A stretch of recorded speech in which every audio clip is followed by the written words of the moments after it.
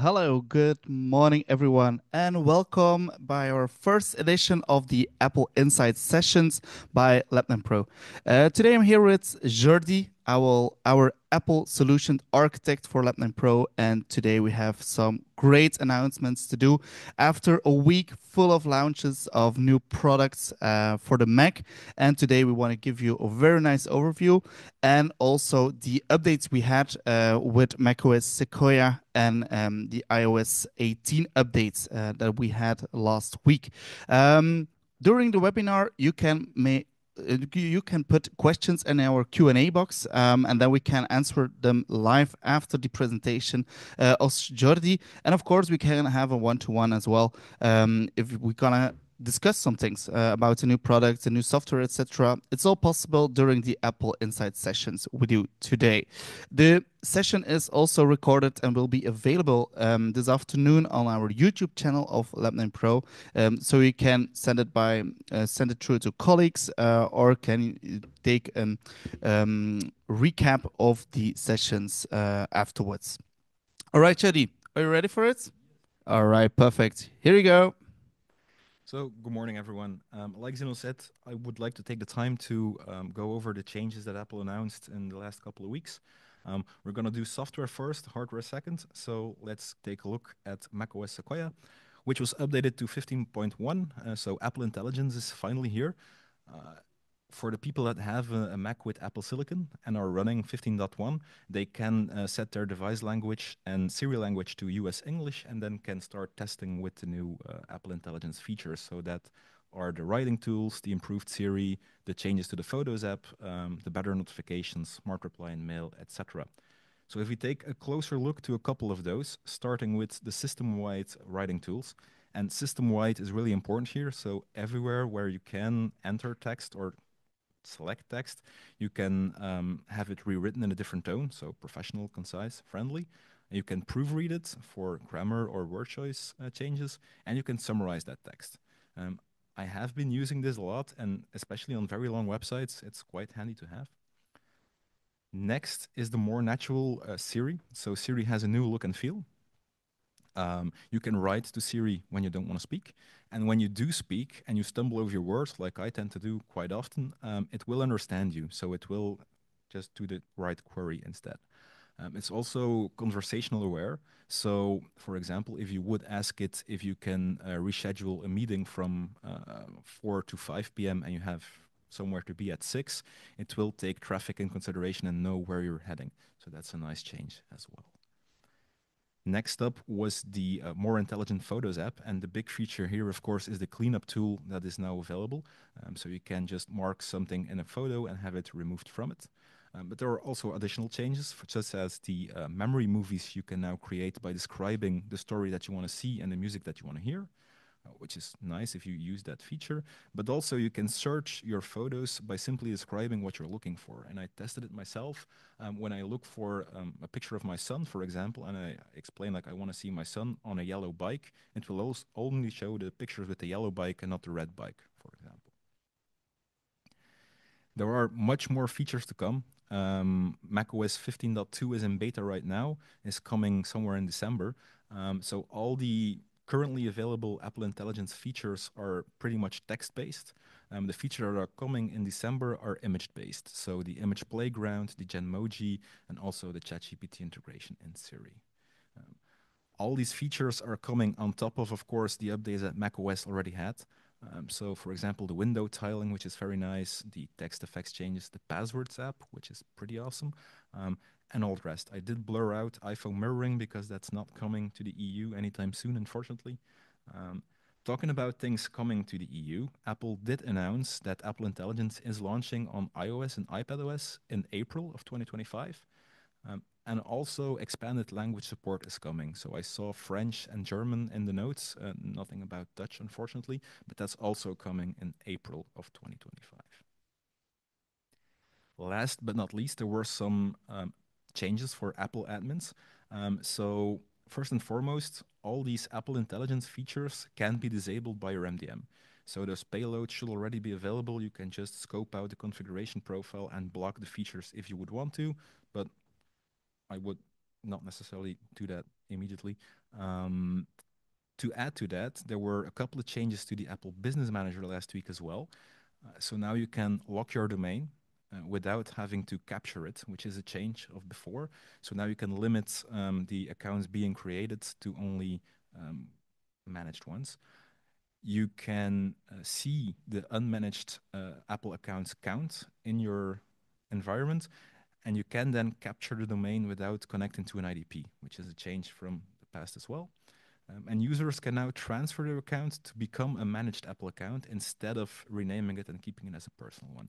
It's still a user level choice, but now they have that option to transfer it to a managed account.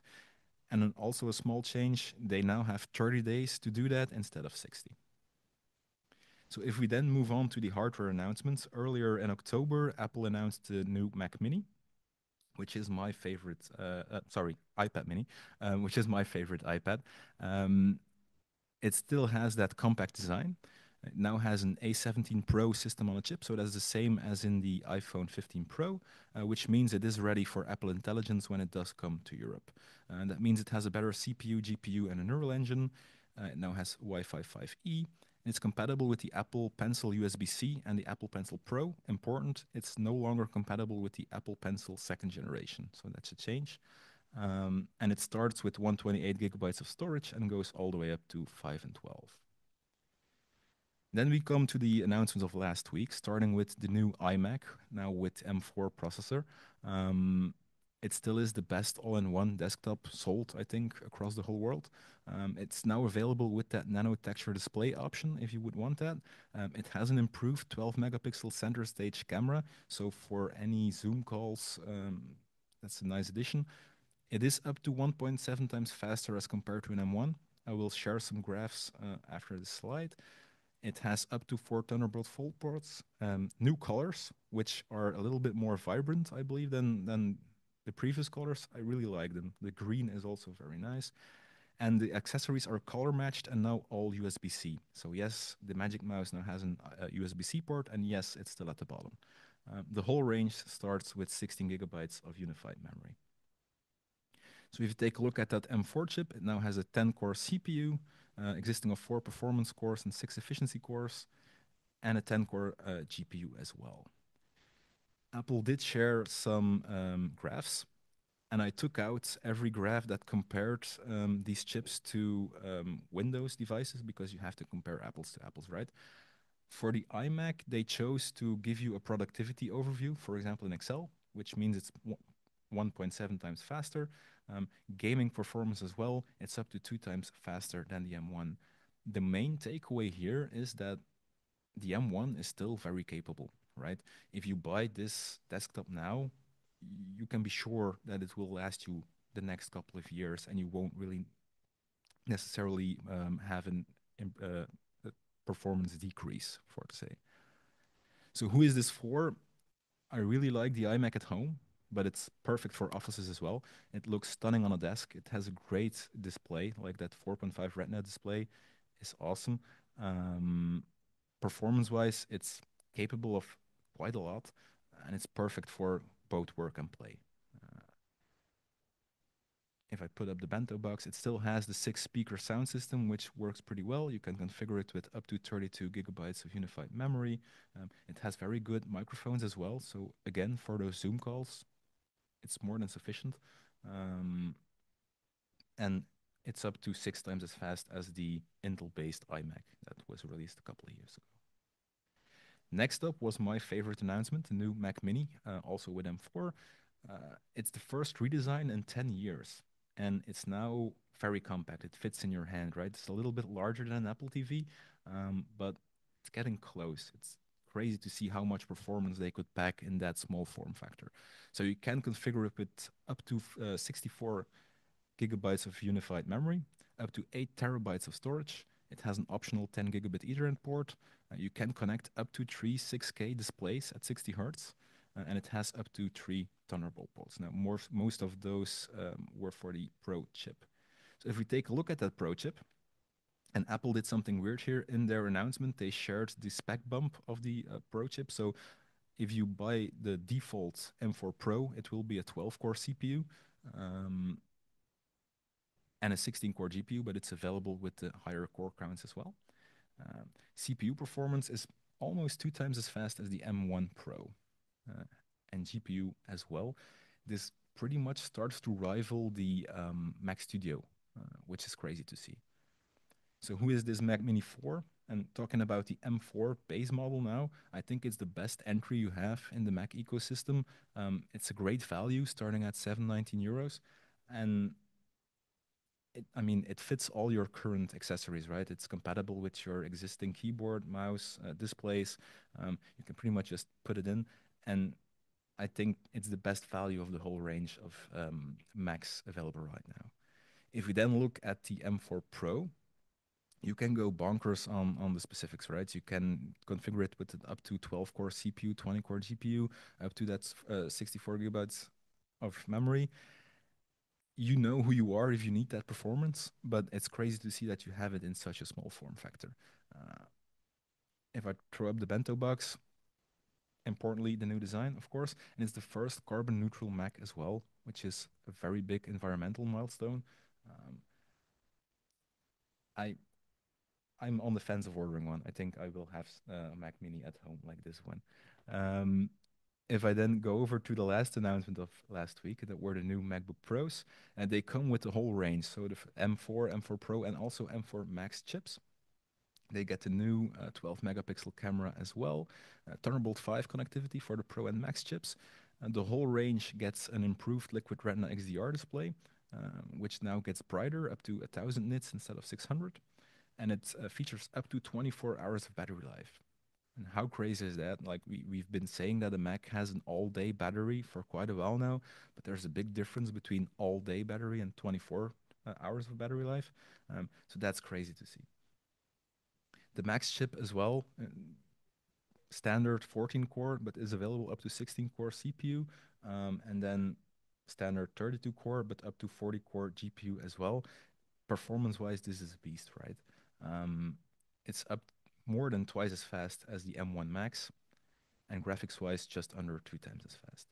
Uh, who is this Mac for? You know who you are if you need that whole maxed out device. And I do know we have a couple of customers who might be able to use that, but I'm really eyeing the entry level here. Like, there's no much difference now between the M4 and M4 Pro. They both have the better display. The M4 actually has better battery life. You have that increased I/O. So it's a hard debate if you're now getting a MacBook Air or the MacBook Pro with M4.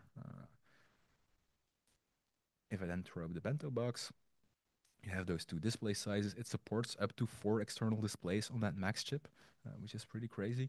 You have that expanded I/O. It has phenomenal speakers still, and that's Thunderbolt 5 connectivity. Last but not least, the MacBook Air also had a upgrade, so to speak.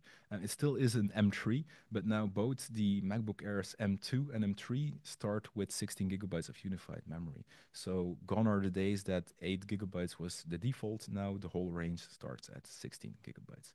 And I think I went through all the announcements, and we now have quite some time for Q&A.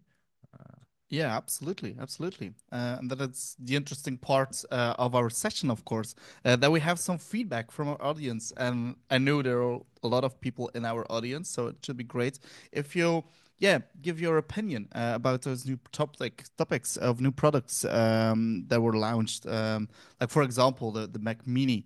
I think that for me, that's the biggest announcement in quite some time, actually. and quite controversial with the power button now being at the bottom. I saw Yeah. quite some things online as well. That shouldn't be an issue. I don't think anyone turns off their device much often, but uh, it's a great redesign. Yeah, absolutely. Because I saw already I think it was on X, there was a 3D printed button on the side that you Yep. can put on your office. But yeah, it's carbon free, so you can leave them on day and night. I think power consumption will be quite low. But yeah, I think I'm gonna be also one of them who's gonna buy that new Mac Mini. I hope my girlfriends won't kill me if I end up with a new Mac at home. It's cute, so it has the wife approval factor, right? Yeah, I think it's as well. I think as well.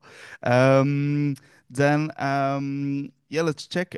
what's also very interesting is the MacBook Air topic that's now standard with 16 gigabytes. I think that's also a really good bump, and it's also easier to choose your Mac now.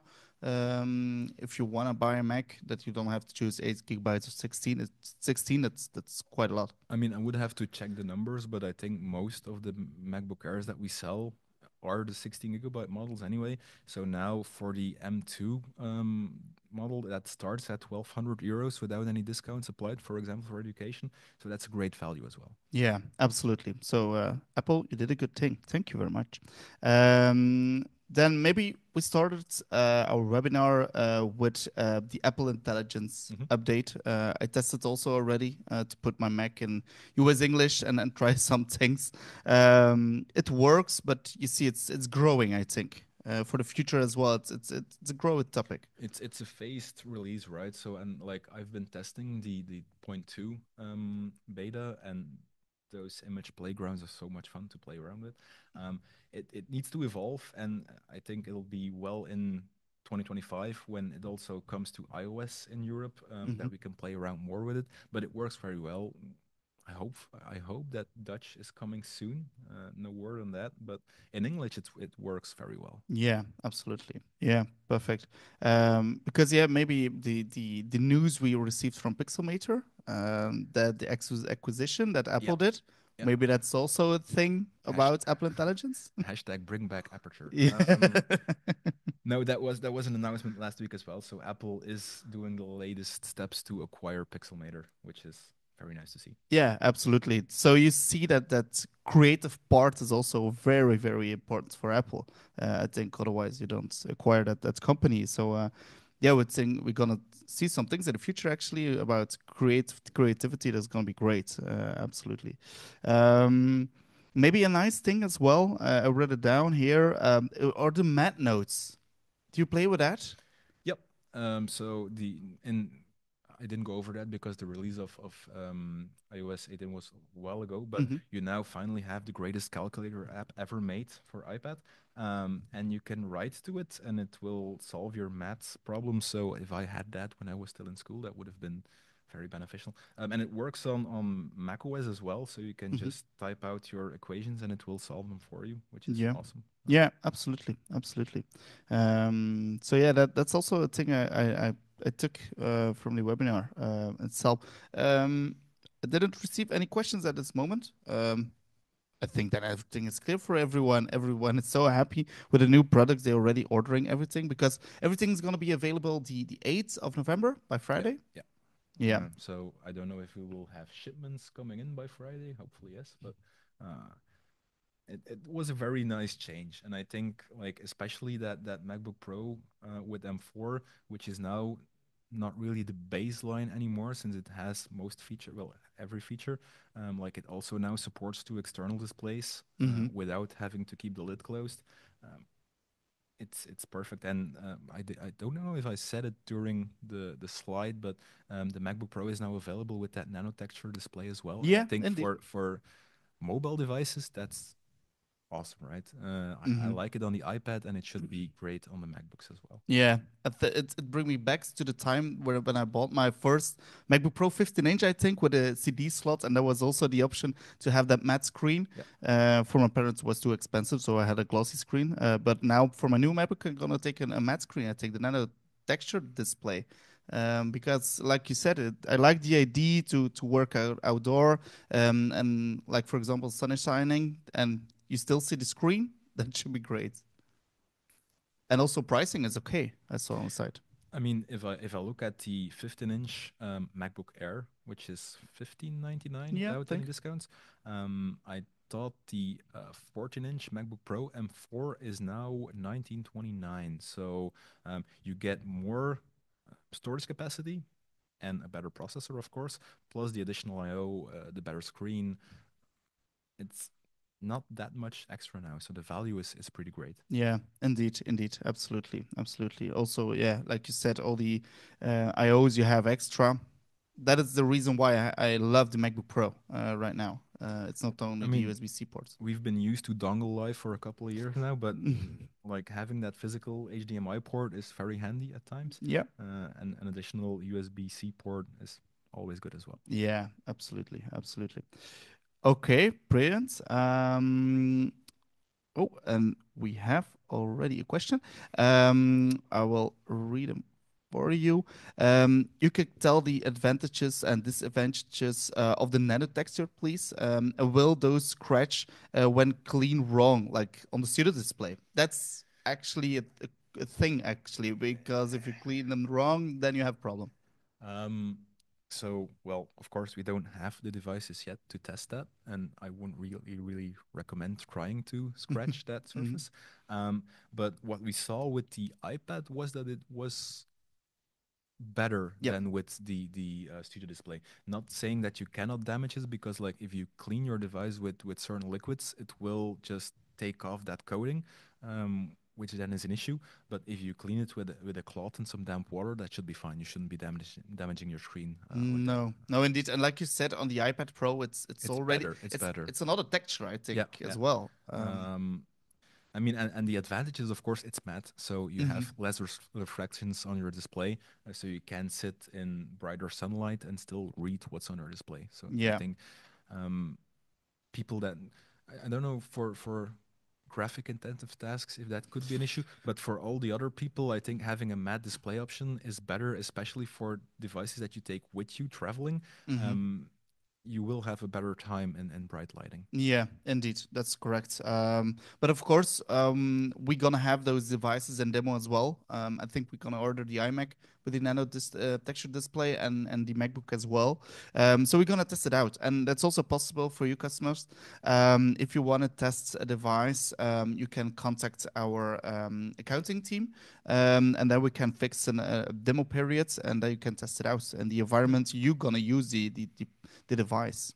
And my colleague will be benchmarking as well, right? So we Yeah. now have put the slides from Apple on display, but we will do our own testing in a various range of apps, so we can tell you what the actual performance increases are with Yeah. every spec. Yeah, absolutely. Then we see it in real life because of course we have to test it by ourselves, also by the software we have. Normally, software there should be any problem, but then we see that as well. We do it also for Adobe.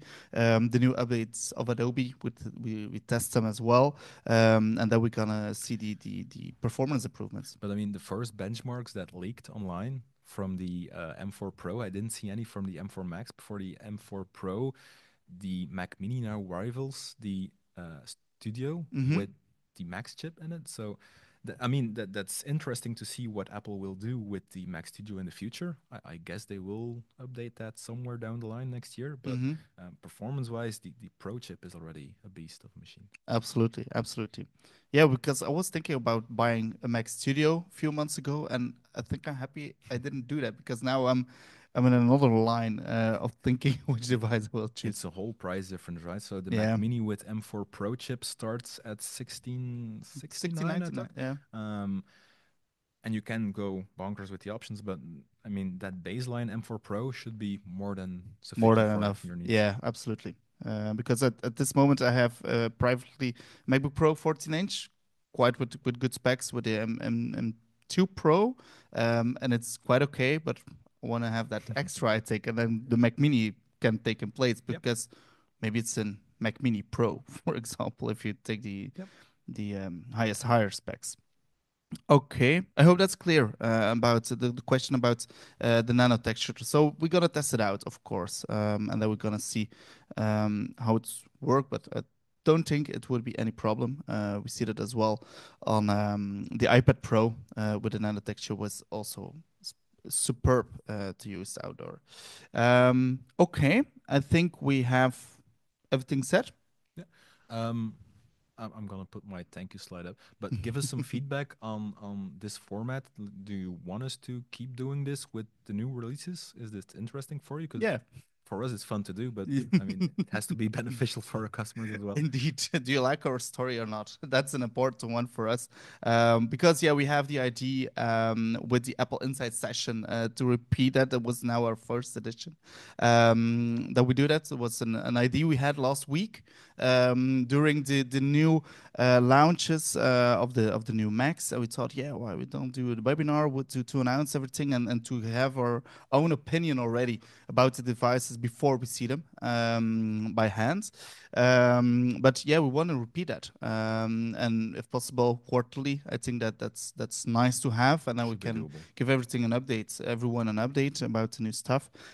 So yeah, if you like our formats, just put it in Q&A or in chat, and then we know that, or maybe you have an idea about topics we can bring in front. Do you want maybe, for example, more MDM, more hardware, more inside talks, maybe? Yeah, for us it's the same. We like to do these webinars together. And if any questions would arise on the announcements of last week, feel free to send us a message, and we'll get back to you as soon as we can. Alrighty, absolutely. Yeah, and I think if we have the devices and we benchmark everything, then we'll come back with a second edition of this webinar series. I think that's gonna be, yeah, the end of November, beginning of December. I think it's gonna depend when we receive the devices, of course. We can get Jasper in here and just Yeah, talk absolutely. with us. We take an extra mic and then it's okay. Then we can discuss everything as well. Okay. So this webinar gonna be online on our YouTube channel by this afternoon, so you can rewatch everything and slide back in time and can take all the features that we discussed back, or otherwise you can send the link as well to colleagues or some friends, and then we let our community grow, I think. Perfect. Okay. Jody, thank you very much for your Thank time you. today. Alrighty. And everyone that was following this webinar live, thank you very much. And we see you soon. Yes, see you soon. Thank See you you. soon. Bye bye. Thank you.